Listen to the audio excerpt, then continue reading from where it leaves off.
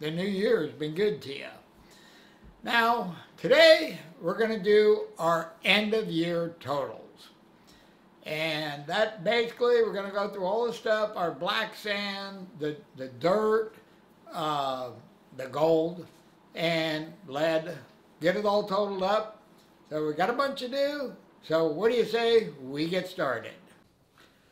Now the first thing we're going to do is pan out the dirt. And this is, like I say, this is stuff I dumped out of my back pockets when I cleaned my pack out, cleaned the Jeep.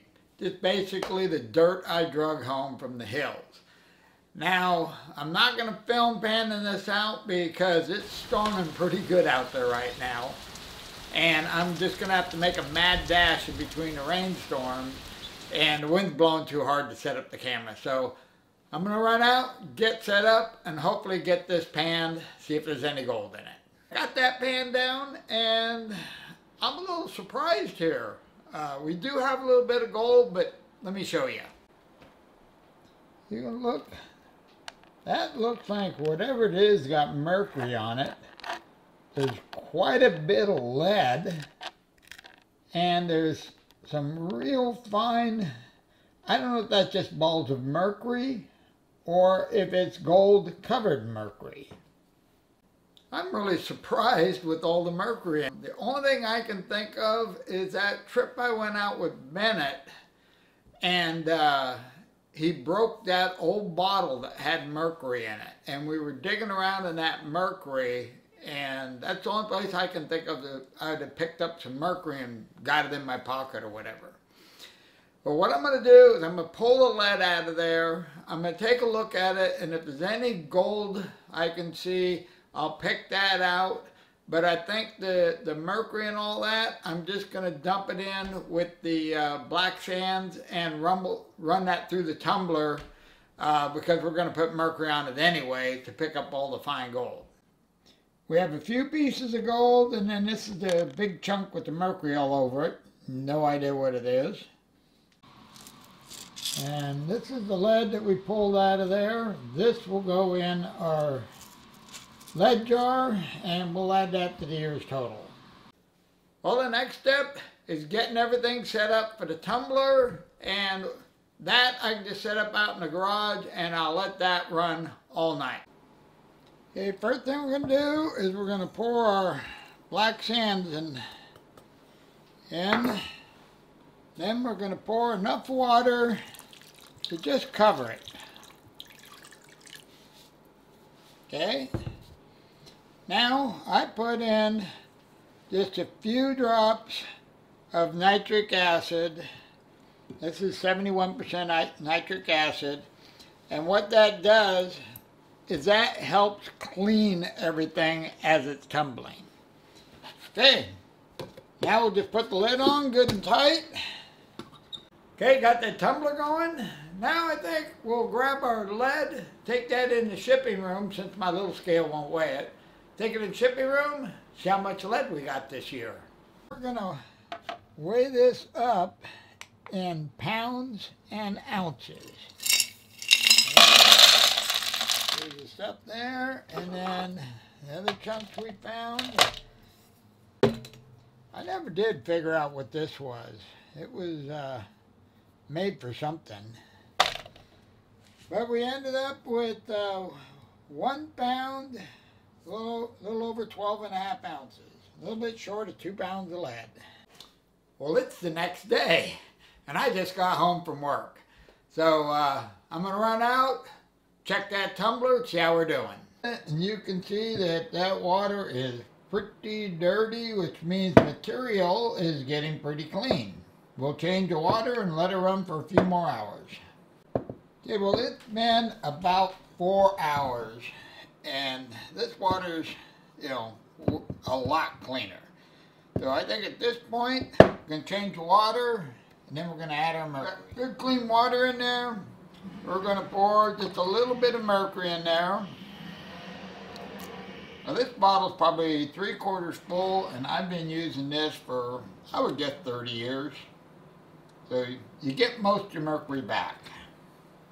Okay, I'm going to close her up, back on the tumbler.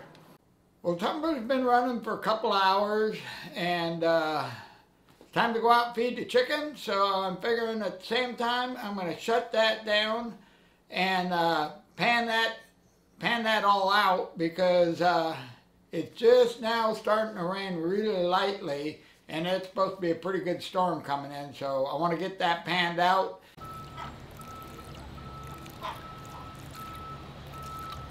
See, here we got our ball of amalgam, and you can tell when it moves around how it's just kind of clinging. There's all kinds of gold in there.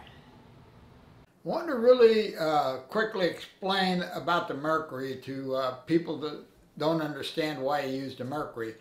Basically, all the mercury does is the gold will be coated by the mercury. The mercury will basically envelop the gold, and so it gathers up all the thousands of little pieces of gold into one clump. And what that does is it allows you to pan that out real quick and easy, because rather than have all those little tiny pieces floating around, you now have just one big clump of mercury. And so you can pan it out real quick and get rid of everything except your gold mercury. That should be done, burning that off. So I'm going to run out, take a look at it. If it is, I'm going to clean that up, get it drying, and we can get on with the weigh-in. Here we have the finished product, all our fine gold. So let's get a weight on it. Okay, let's see how much we got in the way of fines. 0.7 grams. Not too bad. Okay, now we have 33 bags over there. Now the reason there's more bags than there is videos is a lot of times I don't do videos.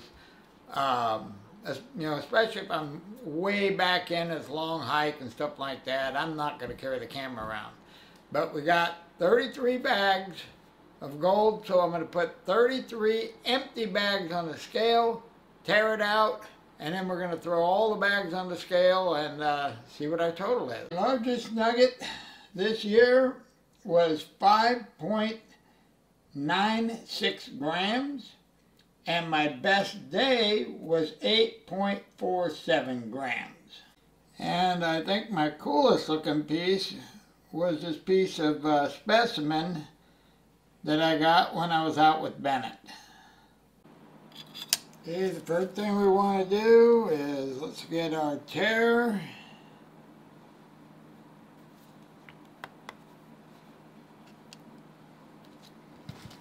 Now let's see if we can get all these things to stay on there.